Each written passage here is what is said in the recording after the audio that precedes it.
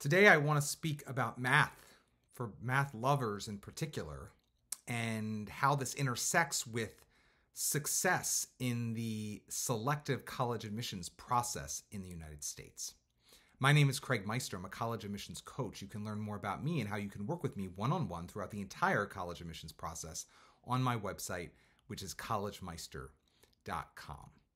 If you are aiming for a highly selective college or university, and you like math, you fancy yourself as a strong math student, you really want to devote time inside and outside the classroom to math, and you feel like you're strong at math, or you could be strong at math, I have advice for you today. Many schools, sadly, middle schools in particular, put a glass ceiling on where a student thinks he or she can wrap up his or her math career in high school, depending on the math class the student is in eighth grade.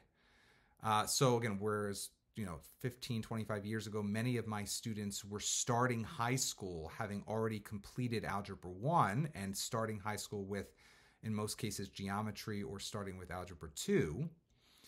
These days, interestingly, many students are finished both Algebra 1 and Algebra 2, or both Algebra 1 and geometry by the first day of high school, and therefore they start high school in either Algebra 2 if they've already completed Algebra 1 and geometry, or they start with geometry if they've already completed Algebra 1 and Algebra 2, and then they're sooner going to be able to check off the box by 10th grade Algebra 3, Trig, or Pre-Calc, so that by the 11th grade year, the student is already able to be in a calculus class. So what I'm here to tell you today is that if you love math, if you're going to frame your application to selective colleges and universities as you are a math lover, you are strong in math, you want to build on this foundation in college in some math field or math adjacent field, I don't think it's good enough of an excuse any longer to simply say, I've done math along the track that I've been given, and I am only wrapping up, definitely, if you're only wrapping up pre-calc by the end of ninth grade, I don't think that's enough. If you're only wrapping up even calculus by the end of 12th grade, I also don't think that's enough. If you really are framing your application and your argument around the fact that you're a math lover and respecter and appreciator, and also you feel like you're strong in math, regardless of the high school curriculum you find yourself in or the course options available to you, or regardless of where you started math as a result of where you finished math in middle school and where you therefore start math in high school, you got to stretch and strive further in order to best position yourself for a more actual advanced math learning.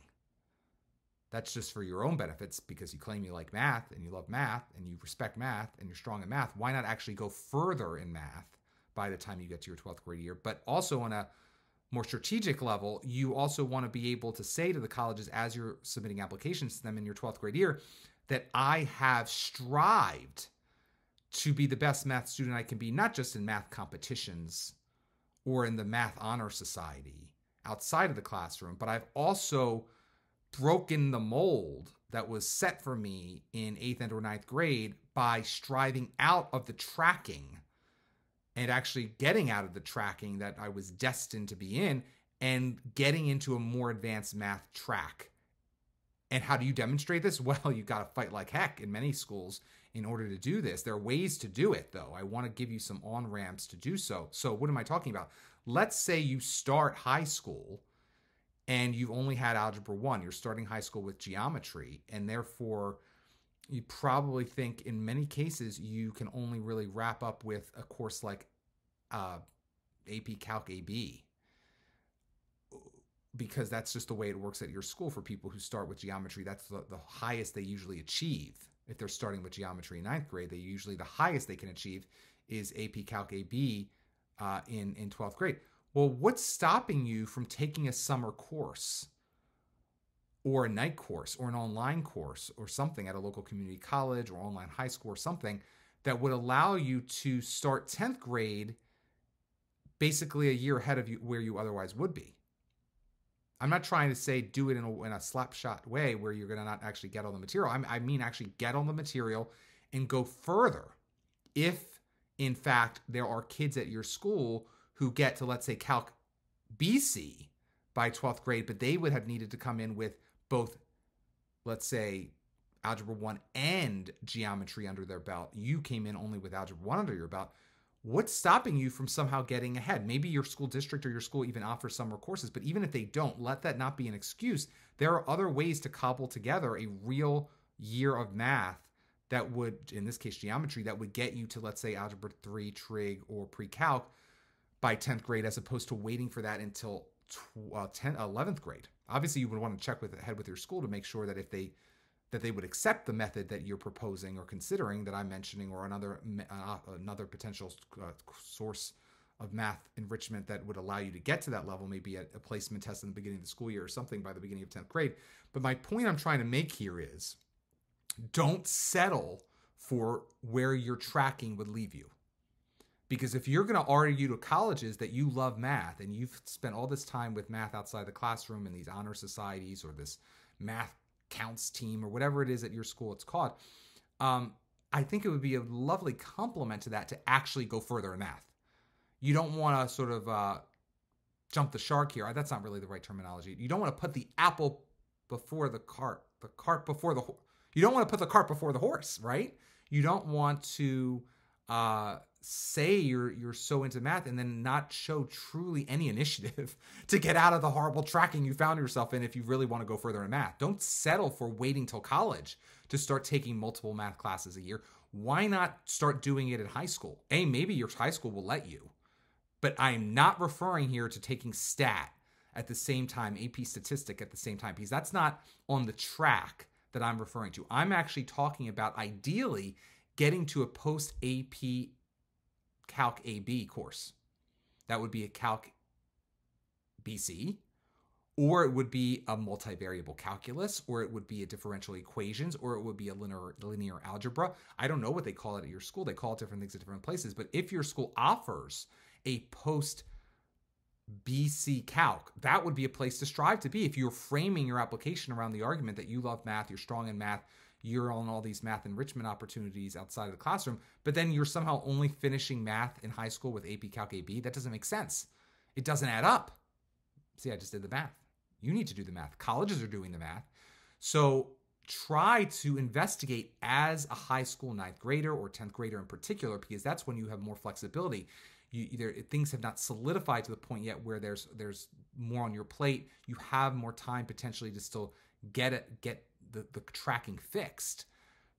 That is the time to investigate ways in which you could actually try. Again, a lot of kids used to do it over the summer to take a particular course, the next course in the sequence, that would allow you to then basically jump a year ahead in math by the time you get back from summer break. Again, I think it's ideal to do that as an underclassman at the latest, maybe going to 11th grade, but you don't want to really wait to do that till the end if you can avoid it. There are some kids who can pull that off, but because there's so much else on your plate as an upperclassman, taking SAT and ACT, involving yourself in more leadership activities at the extracurricular level, visiting colleges, you have so many other things going on, it's less likely you're going to be able to fill a full summer or even a part of a summer or your nights or weekends during breaks or during the school year online at a community college with a math class that's going to allow you to actually get to where you want to be by 12th grade if you start doing this and thinking like this in 11th or 12th grade. So try to do it in 9th grade or 10th grade so that you can get at your school, if they offer multivariable, you'll bust through AP Calc AB and BC and you will get to multivariable calculus or differential equations or linear algebra or one of these other courses that some schools offer. Now, if your school does not offer any of those, let's say your school literally just stops at AP Calc AB or, the IB kids, of course, Math A and A, then you still don't have an excuse in my book to come to me and tell me, Craig Meister, that you couldn't have done more or you shouldn't. Why should you do more?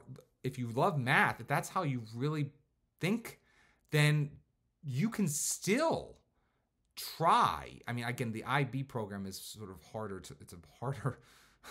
it's a harder axe to grind here with IB because that's usually set in 11th and 12th grade. But if you are really interested in doing math enrichment beyond stat, again, I'm beyond statistics, there are ways by talking to your teacher in IB, A&A, Math, HL, or obviously by talking to your deans or your advisors or your guidance counselors or your math teachers at a school that's an AP school or a non-AP school, whatever the curriculum you find yourself in, about getting past and bursting out of the bubble of AP Calc or AB or BC.